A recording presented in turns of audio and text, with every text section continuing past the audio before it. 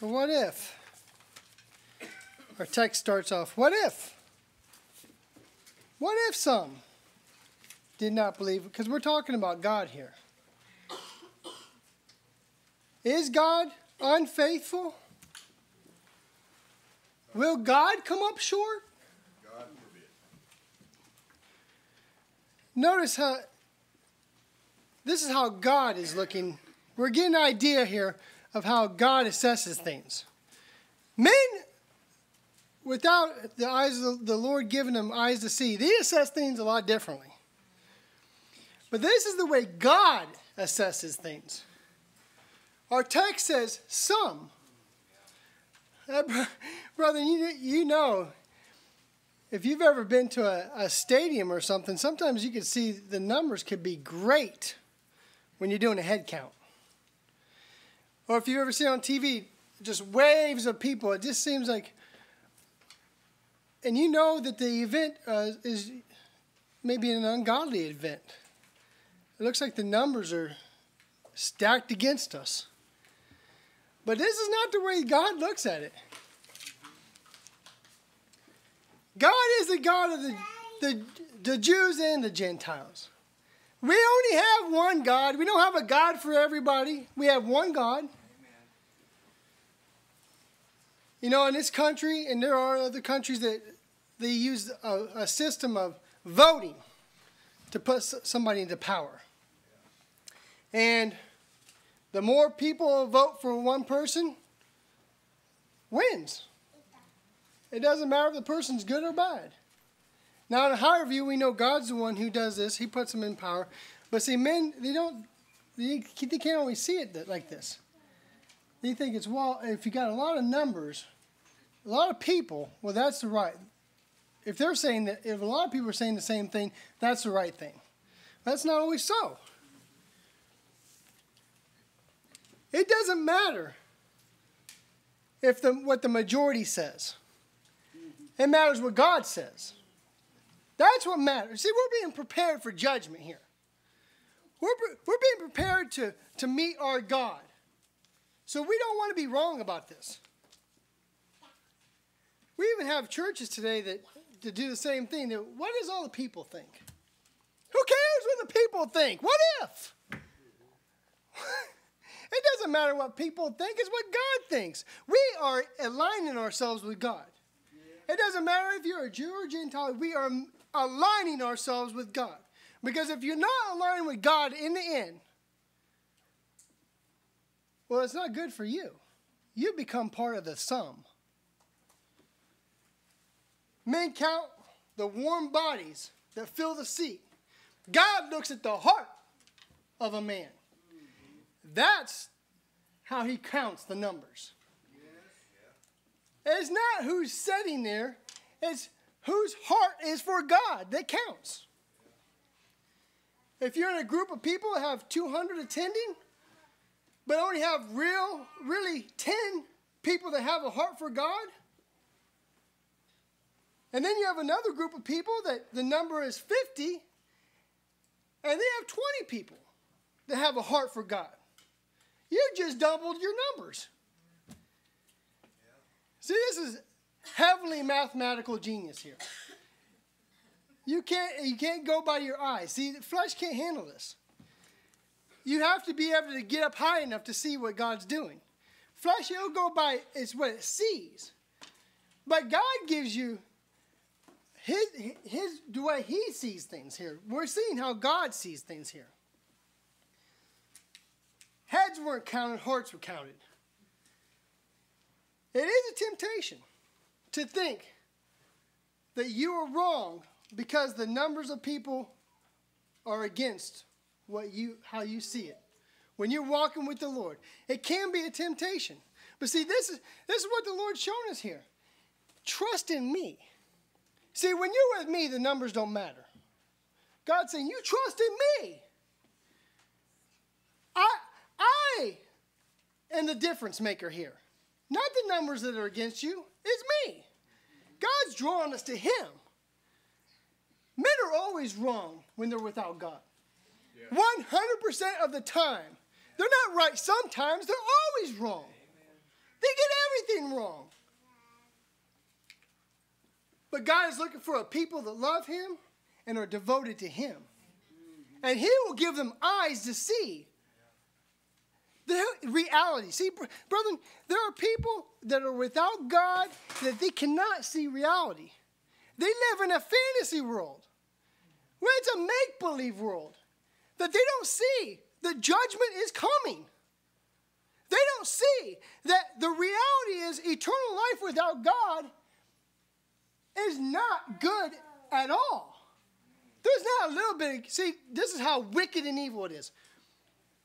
I have heard ungodly men and women say, well, I'd rather be in hell with all my friends in a big party than to be bored in heaven. You talk about getting it wrong. There ain't going to be no party in hell. Whatever goodness you got was right here. And as good as it got, that's it. As good as you thought it was, that's it. You're done.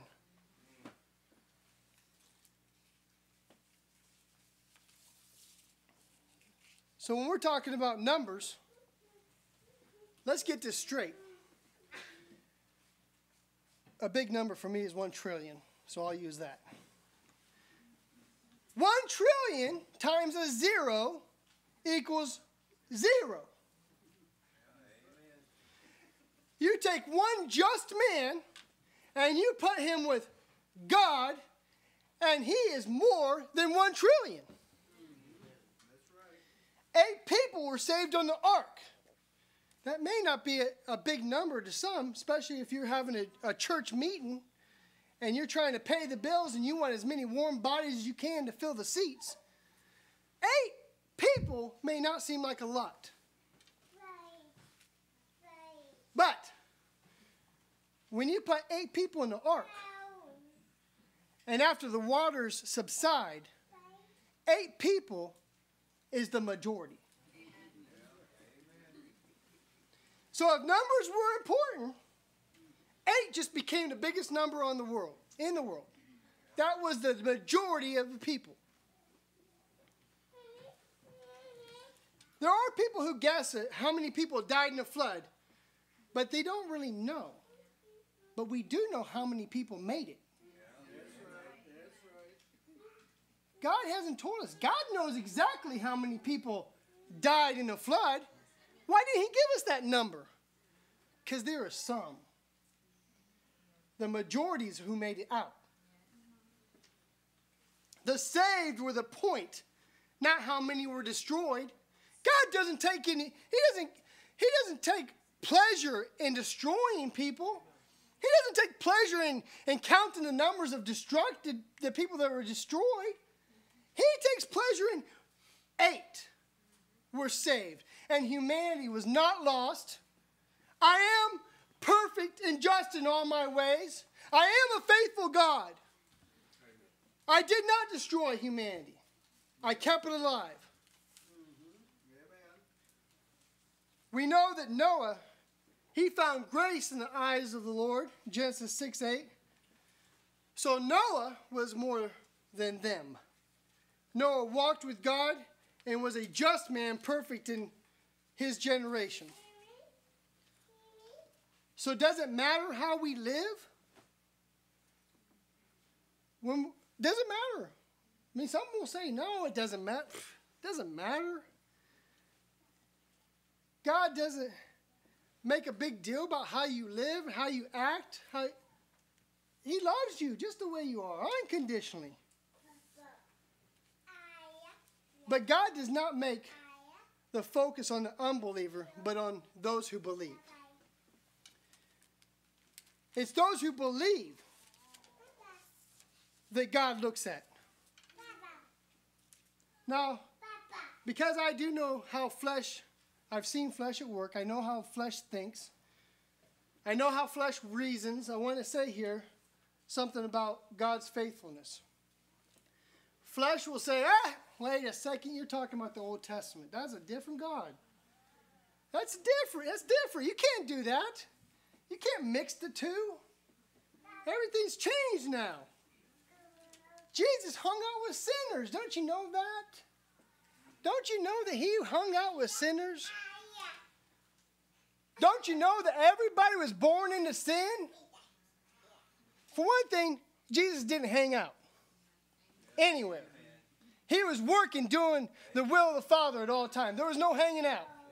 So if you were around Jesus, you either were converted or you were not comfortable.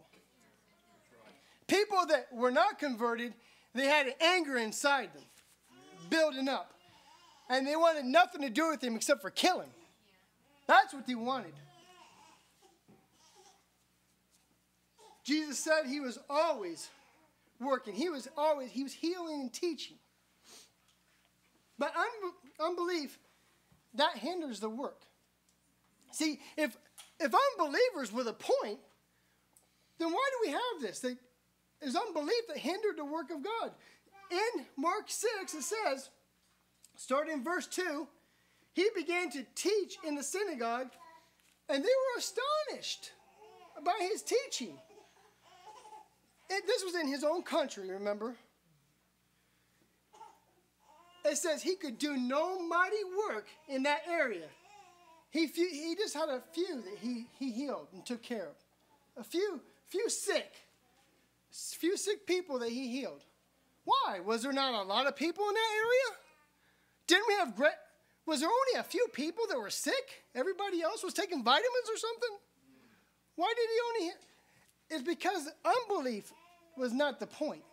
It was believing that was the point. It was unbelief that caused the work to be hindered. When people say he was looking for sinners to hang out with, to spend time with, they just don't know God. They don't know God's ways. God is not looking for unbelievers. He's looking for faithful ones who believe in what he's doing, who want to be a part of what he's doing. Now in the same chapter, he sent the 12 out to do a great work and gave them power to do this. He didn't give them hamburgers and hot dogs to pass out. This is real power. He didn't tell them to go hang out with the unbelievers and just love them just the way they are, unconditionally. Don't say anything to hurt their feelings. You don't want to hurt their feelings. Brethren, we're talking about eternal life. We're not worried about people's feelings getting hurt. We're worried about them being separated from God for eternity. They were looking for believers that knew that they were born into sin, that they had something that they couldn't do anything about, and they wanted a Savior. They wanted God to do something for them. That's who they were looking for. They wanted someone to give them a word that God could do a work in this situation that they're in. Mark 6:11 says, whosoever shall not receive you, nor hear you, you love them just the way they are, unconditionally. And no, that's not what it says. It says, depart. And when you depart thence, shake off the dust under your feet for a testimony against them. It shall be more tolerable. Let's talk about, I want to talk about the New Testament and Old Testament here. Let's see how much God's changed. It will be more tolerable. We're in the New Testament. It will be more tolerable for Sodom and Gomorrah in the day of judgment than it will for those people in that city. Sodom and Gomorrah, brethren, that was Old Testament. Why would it be more tolerable for them? Because now a light has come and they've rejected the light. This is not innocent. To reject Jesus, to reject God, to reject what God is doing is not innocent. It doesn't matter who you are. It doesn't matter what you believe. What you believe doesn't matter. It's what God is doing. If you reject God, you are grouped together with the some or them. There's no, God doesn't give a number here. He just, the sum. A group of people that He will reject some. Like Esau, who was rejected and found no place for repentance, though he sought it carefully with tears. Genesis 27:38, and also you find that in Hebrews 12:16. There was no room. So we're seeing how God works here. Men will look at the numbers and say, will God reject so many?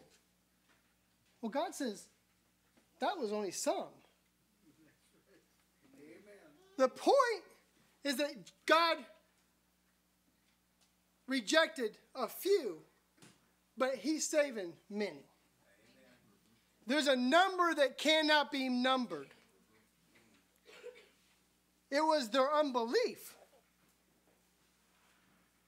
Shall their unbelief make the faith of God without effect? God forbid. So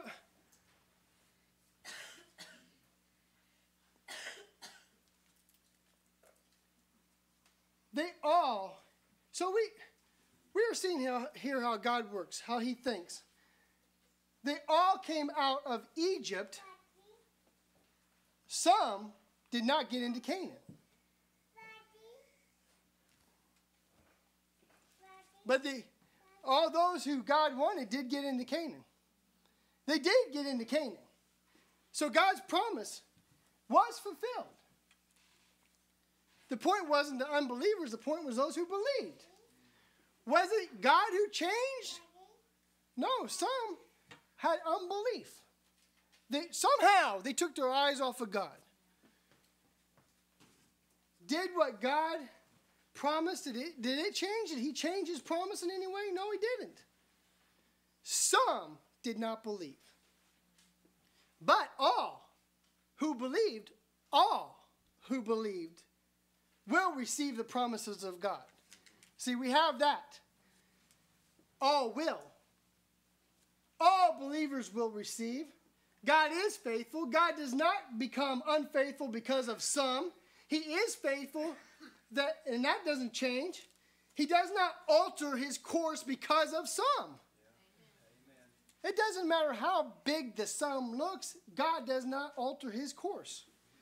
If you continue to believe despite what some do or say, you will be blessed by God. God sees all who are faithful and continues to give them strength. For God so loved the world. People love to do this, right? They love to say this. What? We know God loves everybody just the same.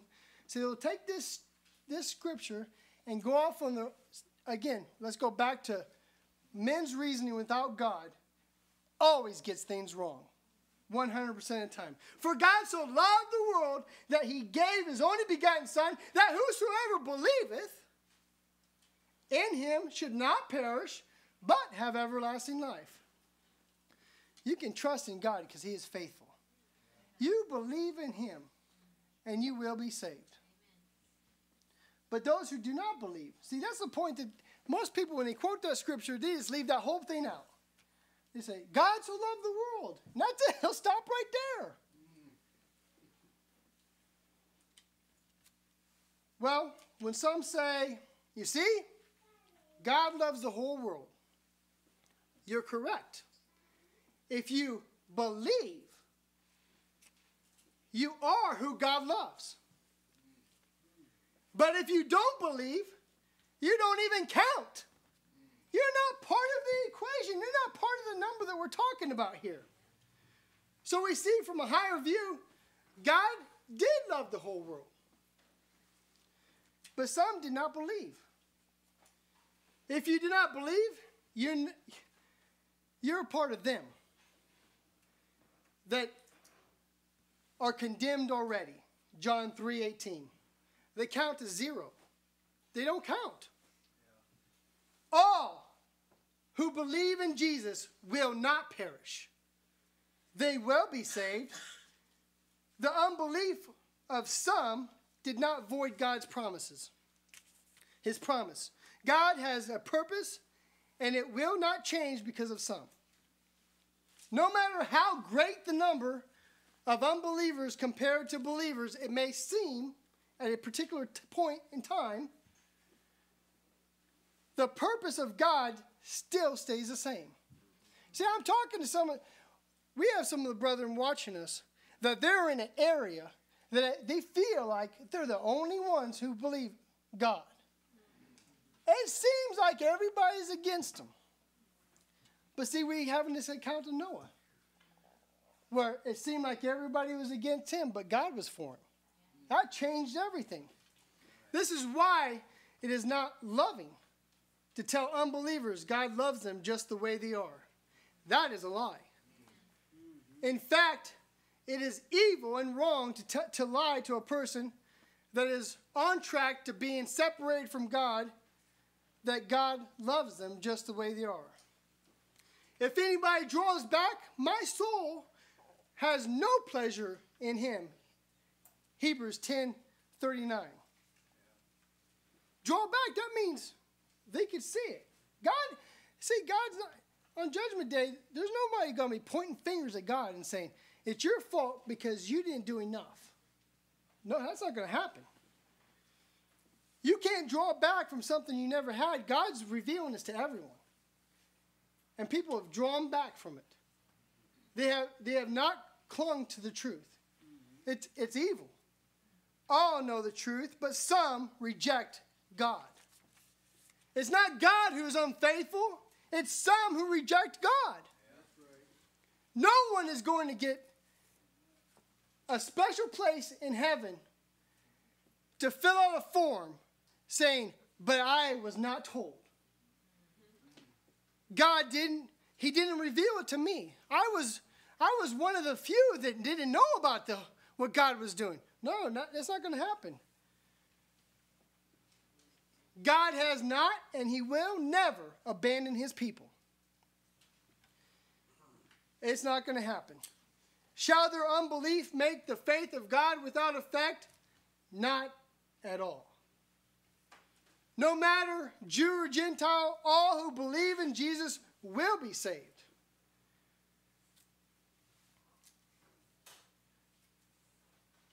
God cannot deny himself.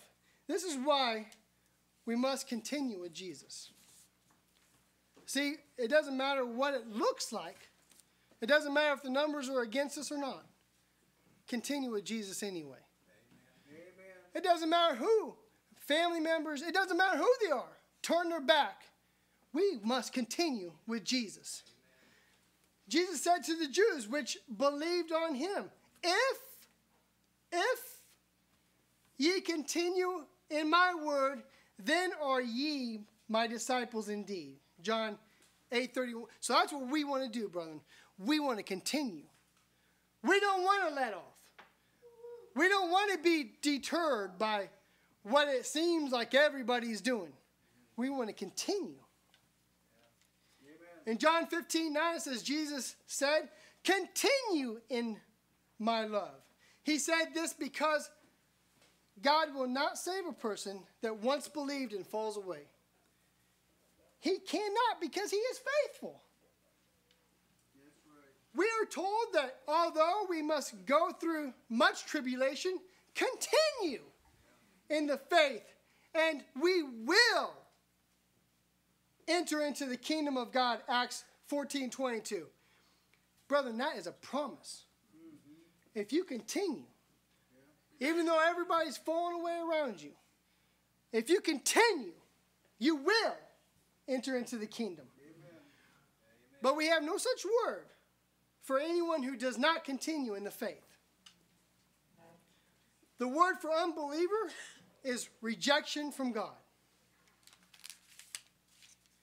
This is the faithfulness of God, that we were enemies in our mind by wicked works, yet now hath he reconciled, if ye continue in the faith. Colossians 1:20-23. If you continue. So, brethren, God is faithful. He is faithful to bless or curse. He is a faithful God. If you believe and continue with God, you will be blessed. But to the unfaithful, to the unbelievers, curse and separation from God for eternity. Because God is faithful. So, it's not over yet, brethren. See, the number wasn't counted until we get up there. It's not over yet. We still have this time to continue in the faith, to continue to believe God, to cast out anything that will bring us down, to not worry about those who murmur. When you know Jesus is the one, you go to him and not worry about the murmuring. Amen. Because you can trust in God. Thank you, brother. Yes, Brother Aaron has our exhortation.